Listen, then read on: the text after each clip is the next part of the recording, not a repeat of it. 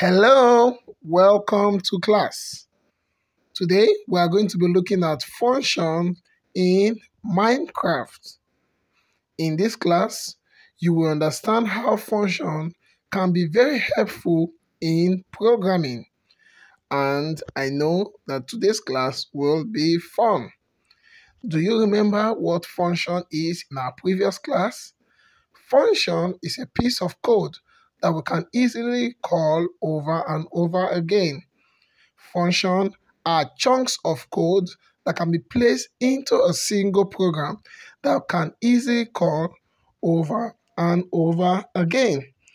In programming, function is very helpful and important while coding. And in this class, we will look at some blocks for function. There are two blocks that are used for function. The block that is to the left is called the function declaration block. And this block helps us to name and use to fill in the function. While the block to the right is the function call block. And the block helps to make the function code run. So we have the function declaration block and the function call block. Now, for us to be able to allow our function to work, we need to first of all define the function. Now, after defining the function, the next thing we should do is to call the function. So let's look at some overview of today's class. There are two steps to using functions in JavaScript. First, we need to define our function, and then we need to call it.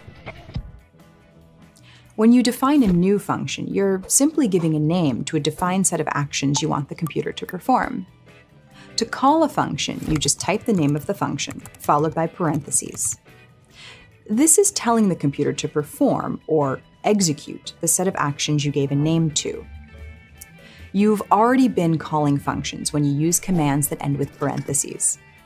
The only difference is someone else defined them for you.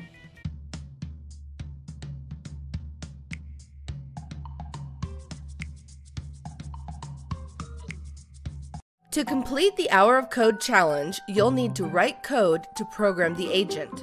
You'll work together with the agent to clear any obstacles in your path so you can pick up the items you'll need for your journey. Only the agent can place and break blocks, and only you can collect items. Your screen is split into three main parts. On the left is Minecraft. The middle area is the toolbox with commands that the agent can understand. And on the right is the workspace. That's where you stack the commands to build your program to control the agent. The agent can walk, turn, and activate pressure plates. It can also destroy blocks and place blocks. When it places a block like these minecart rails, it places it underneath itself. If you forget what to do, the instructions for each level are at the top. If you want to try again, you can hit the blue reset button to reset everything to where it started. And if you need to delete a block of code, drag it from your workspace to the toolbox. Remember to hit run to get the agent moving. Okay, go ahead and try out the first few levels. Good luck!